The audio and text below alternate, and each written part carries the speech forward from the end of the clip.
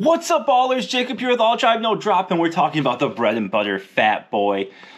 I don't have the sauce at the time of this recording. Everyone calm down. If I get it, and when I get it, I will give you the review of the sauce too. But I think people are more interested in the paddle. I don't know. Maybe drop it in the comments if the sauce is more important to you. I don't know. Anyway, excited to talk about this one. Check out the price down here. At the time I'm recording this, I'm not 100% sure on the price, so just look at the price right there. We do have a giveaway going on for a lucky winner to get the FatBoy. So smash that subscribe to get yourself started in the contest right now and stick around to the end to find out how you can finish entering. Oh boy.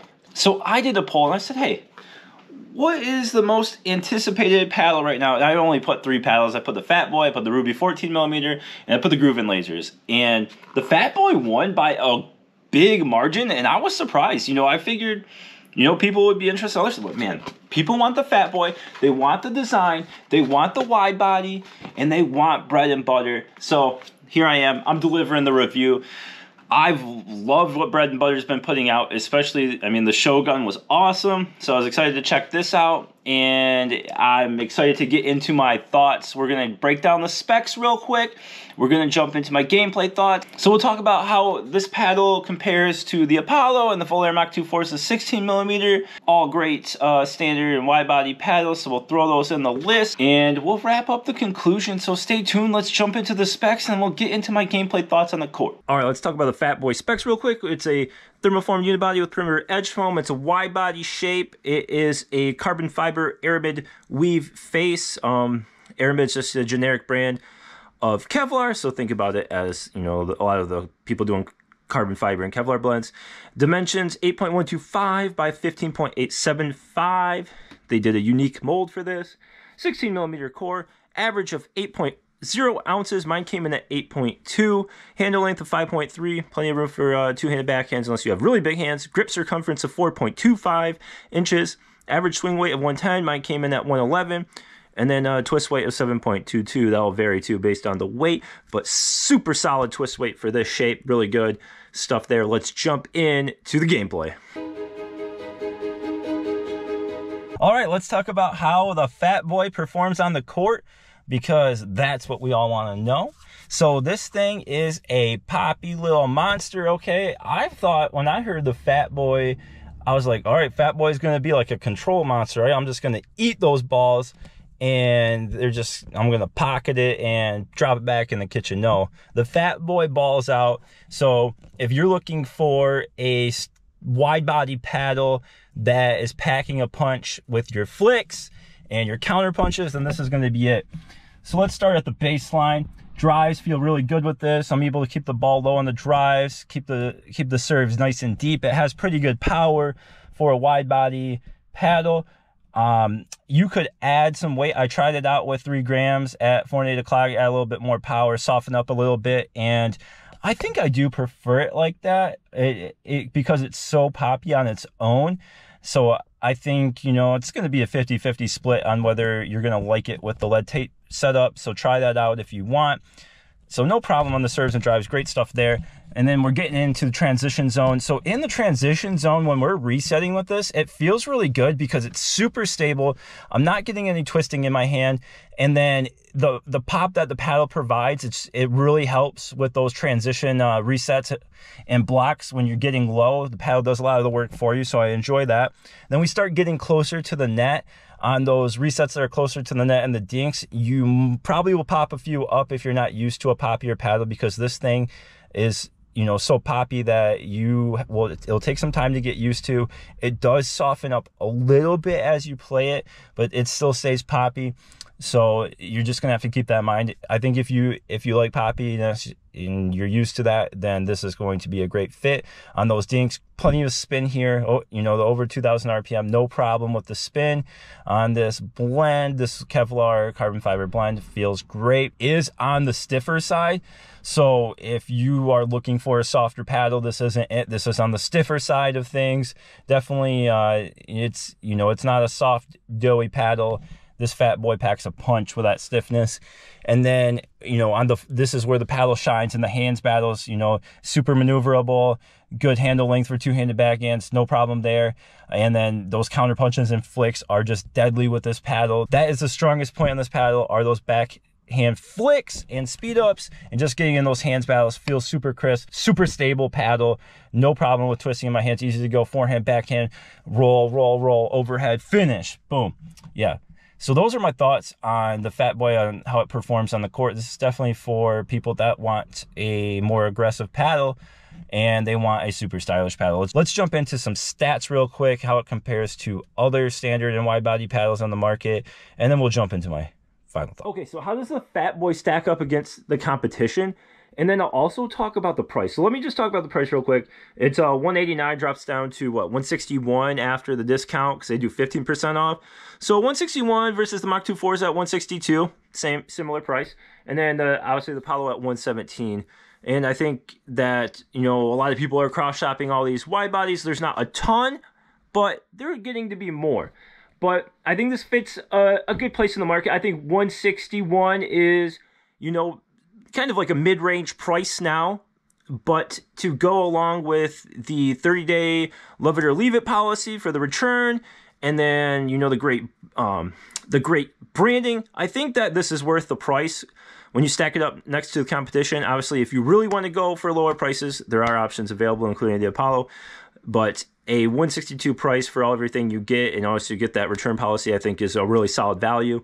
And then the stats stacking up against the competition, the Fat Boy was the poppiest of these three at 36.5, and then it was the most powerful of these three, and then I would say it has the least amount of control of the three. So if you're looking for more of a control-oriented paddle, I'd go with the Mach 2 4 as a 16mm, or I'd go with the Apollo if you're looking for something even more maneuverable with more control. All three have good control. It's just that's how I would stack it up in that range. And then still king of spin on this list, the Mach 2 4 is a 16mm, and then the Apollo. And the Fat Boy gets great spin. It just doesn't get that elite spin, but honestly most people aren't going to be able to tell the difference. So that's how it stacks up against, you know, some of the best competition right now. So let's move on to my conclusion and wrap up. So who is the Fat Boy for? Is it for you? Is it for me? It could be for both of us. But honestly, it is a great paddle, great wide body. So now they have an excellent lineup. They have their hybrid, they have their elongated, and they have their wide body. And it's a tough, if you're like, which design do I like more, the Fat Boy or the Shogun? I don't know. They're both so cool. They're both obviously very different. This one's a little bit more playful. Shogun, I feel like, gets a little more serious. I don't know. What do you want? So this paddle is interesting. You know, it's on the stiffer side, in my opinion. It has a little bit more pop than other wide bodies. So I would classify it as a more offensive paddle, and it has good power for a wide body.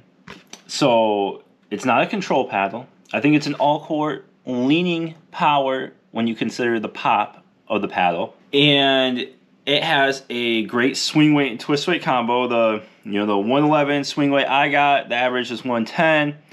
And then that twist weight of 7.22. Excellent. So fast in the hands, maneuverable, and you can just do pretty much what you want at the net with this thing, because not twisting in your hands, has the pop to finish firefights, and has the spin you need for the rolls and maneuverability. I think a lot of people are going to like this paddle. I know a lot of people have been waiting to make their decision on what they're going to get because they really wanted to know this paddle. I think it's going to be a great one for a lot of people if those are the things you're looking for. Two-handed backhand is slightly tighter than some of the other ones, but doable. My hands, I don't know, a little bit above average size, but I didn't feel like my shot was too bad for the two-handed backhand. And then my weight setup. So originally I was playing with it more for an 8 o'clock, like, you know, a little bit more up here. I moved it down because I wanted to, I mean, it doesn't affect the swing weight that much, but this gets me to 112 swing weight, and it gets me to around 7.8 twist weight. And it makes it a little softer. So improve the sweet spot, give it a little bit more power, and make it a little softer. That's what my goal was by moving it down a little bit.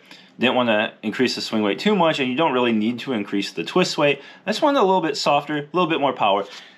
This is my preferred setup, 3 grams right here. So basically we're starting at the 700 carbon fiber and going down. And then on the left side, we're starting at like the P in the Pickleball company and going down. Try that setup. I think it is great. It can be played stock, no problem. So don't get me wrong there. I do recommend this if you like the things that I said. You know, it faces a lot of stiff competition. Some stuff below it in price point, some stuff above it in price point, but it slots in nicely. You get an amazing looking paddle, an amazing performance, and it just depends if this is what you want in a paddle. But as always, thank you so much for watching. I really appreciate it. If you want to enter the contest, follow the rules on the screen, and as always, drop your comments. I love to hear what's going on, what you think about the Fat Boy, what are you playing with, what are you doing? What are you doing? I don't know. Just tell me. So, yeah, go ahead and subscribe. That'd be awesome if you aren't subscribed yet. I mean, you're missing out. Don't want you to miss out. And as always, go play some pickleball, people. Let's go. 5's on 2. 4, 6, 2.